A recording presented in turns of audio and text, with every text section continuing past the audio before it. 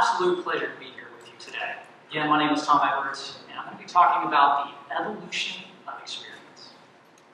So, what do you start in your day with? What captures your memories, connects you with your loved ones, gets you from point A to point B, unlocks endless entertainment options for you? If you haven't guessed it already, it's your mobile device. If it's not already in your hands, go ahead and pull it out. Look at it for a minute. Think about your relationship with it. And think about the fact that you're holding more computing power in your hand than any generation before us. And that's just the beginning. So today, we're going to look at my proprietary research. We're going to wipe the slate clean. And we're going to take a trip in the very near future to when the mobile device is no longer going to be the primary way in which you interface with technology. But before we jump to the future, I like to talk about the past a little bit. So, growing up in the late 70s and early 80s, I loved Star Wars, still do to this day. But instead of wanting to be Han Solo or Luke Skywalker, I was just fascinated with how C-3PO and R2-D2 worked, and how the technology within the Star Wars universe seemed to just enable and empower the characters every step of the way. But growing up in the 80s, we definitely weren't quite to Star Wars technology just quite yet. And I loved gaming and watching giant robot shows, but even then, gaming was self-contained. My giant robot shows, it was predetermined. If I missed a show, I had to wait a few months, couldn't just binge watch the entire series. But heading into the 90s, there was hope, right? We start to see this connectivity that actually comes online. We see the graphical user interface coming around. And more importantly, we begin to see the acceleration of mobile devices. So I got my first mobile phone in 1998. And then we saw from 1998 to the mid-2000s, just hundreds of different form factors and different types of phones. And actually, what I brought with me today is one of my all-time favorites, right? Remember this? Yeah? Motorola Razr, right? Remember trying to text with this thing, right? The 3 letters and the numbers there? And this is a key point to consider about innovation. When we talk about innovation and true disruption, it's about removing a barrier. But also by building on something familiar. So as we move forward into 2007, transformational innovation of the iPhone. It was a clean user experience. It was a touch interface. It was a consolidation of all these other form factors into one. But I would argue, what was even more important was the launch of the App Store. Because what that did is that allowed for this democratization of third parties to create applications that were personalized for you in your life. So when we think about that, it's amazing. And the impact was almost immediately felt. Over the course of the next 5 years, then 1 in 5 people had owned a smartphone. If you fast forward to today, 95% of Americans own a mobile phone. 77% of those are smart devices. So as you think about that ubiquity of the mobile device now, that ubiquity equals accessibility. And with accessibility, we're empowered. We're empowered to create. We're empowered to amplify. We're empowered to influence. We create 400 million selfies every day. Yeah, 400 million. 95 million of those end up on Instagram. And we're creating about 300 hours of YouTube content every minute. It's quite a bit of content, so we're definitely empowered to create. When it comes to amplify, our expectations when it comes to content now.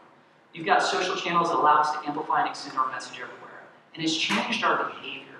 We expect to be able to consume information in real time. So the other thing too is influence is changing. Influence no longer comes from Hollywood. It's coming from the YouTube streamer that your kids are watching, potentially gaming streamers, etc. And I see it in my own home. I have 3 Gen Zs, a 15, a 13, and a 10-year-old.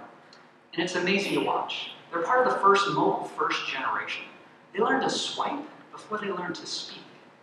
And when you think about behaviors of Gen Z, you've got 2.5 hours a day of on-demand content being consumed, an hour and a half a day gaming, and about 15 minutes every single day listening to music. And you start thinking about why do we keep talking about Gen Z? By 2020, Gen Z is going to represent 40% of consumers in the United States. And their behaviors and expectations are going to impact the experiences that we as individuals will have and how technology evolves.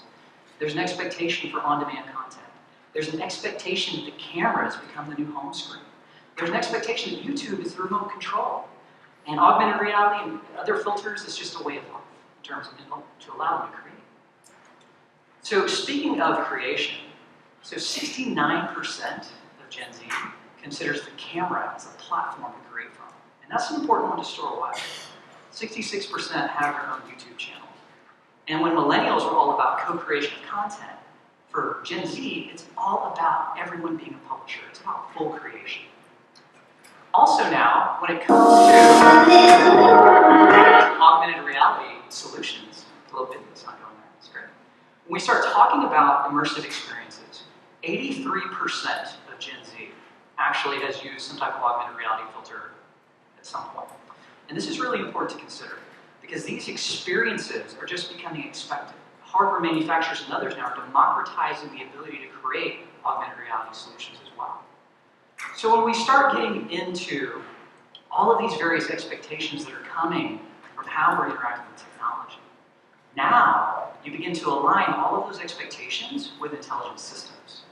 And I used to talk about this idea of disruption being the new normal, right? We talked about disruption. But now what I see is exponential acceleration through artificial intelligence. What's going to happen is that our environments are going to begin to adapt to us versus us inputting into our environments. And when we think about why are we in this golden age of AI right now, 3 primary reasons. The first is data. In the last year, we created 10 trillion gigabytes of data in the last 12 months. 10 trillion. So data, though, is oil for artificial intelligence. The second reason is this ever-evolving advancement of algorithms. You may have heard of machine learning, which is human-coded algorithms, or deep learning, which is artificial intelligence systems training themselves, or computer vision or image processing. But the fact that we have all of this data, plus these algorithms, plus this decreasing cost of graphical processing units, is all leading towards this golden age of AI. But what does that mean from a behavioral standpoint?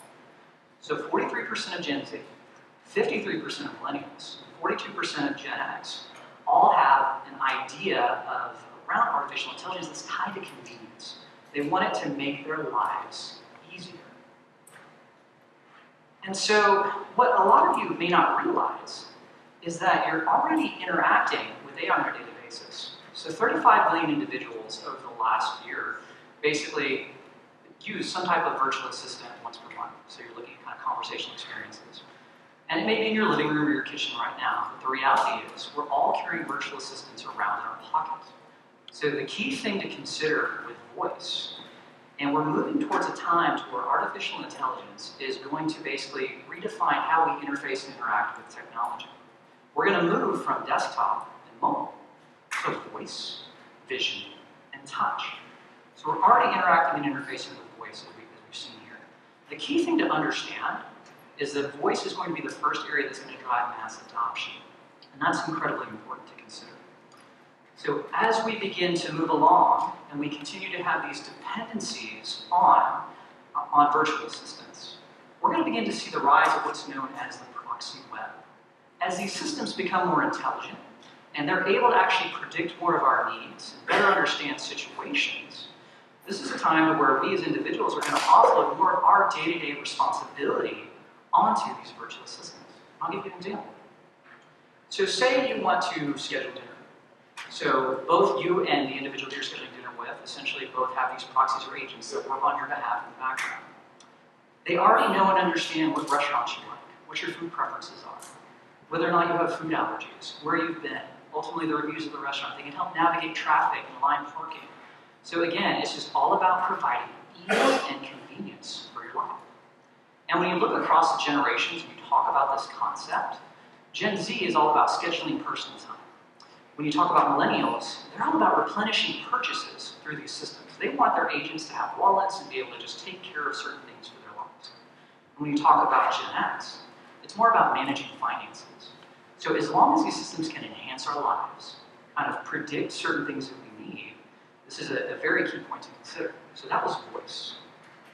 Now, as we shift from voice into vision, we're going to talk a little bit about computer vision. Computer vision is basically a form of artificial intelligence that allows for essentially high-level contextual understanding of your environment, where you can actually drive decisions. Think of it this way. It can basically make your camera intelligent. Remember how we talked about the importance of the camera as a home screen as well as the platform to create from? What you'll begin to see happening is you'll see this alignment of voice plus vision to where you can understand context within your world all around you. It opens up this new possibility of how we search and how we interact. And it's also not that difficult of a leap to understand that we can move beyond the mobile device into another form factor when you start looking at these different interfaces all along the way. And finally, there's touch.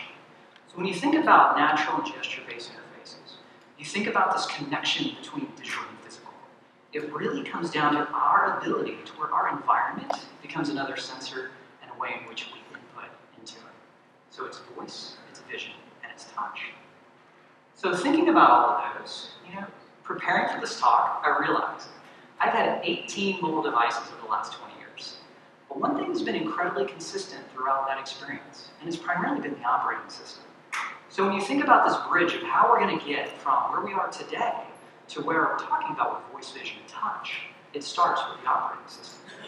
And here's what happens.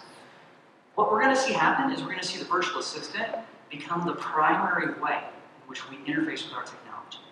Remember I talked about the App Store being innovation? It hasn't been disrupted since 2008. We still have hundreds of applications on our phone, and yet at the same time we only maybe use 5. So what's going to end up happening is this concept or idea of scenes, where the virtual assistant will be able to pull together multiple elements of applications into an experience. I'll give you an example of what's called scene design, something my colleague actually wrote. So as we're thinking about this, I have to have a different application right now to check into a flight, to start my car, to listen to music, and maybe get a pool. In this example of scene design, what ends up happening is the system is intelligent enough to basically predict the fact that I like to check in 2 hours early and essentially submit for an upgrade. It knows to turn my car on and to actually map the location of the airport. Upon return home, it automatically knows that I like to have music on in the home, potentially warm the pool so that I can enjoy a nice evening with my family. That is how we're going to take that step forward through this kind of context and understanding of the environment. So here's where we get to the prediction. When are we no longer going to have to use the mobile device as the primary interface into technology? So across my research, the dates were discussed from 2021 to 2043, form factors, feasibility, mass adoption by consumers. So prediction is that by 2028, we're going to reach a point in time to where multimodal interfaces at scale, such as voice, vision, and touch, through different form factors such as glasses, contacts, earbuds, really focusing in on audio, is when we're going to see the shift away from the mobile device into our environment adapting to us. And that is the evolution experience. Thank you.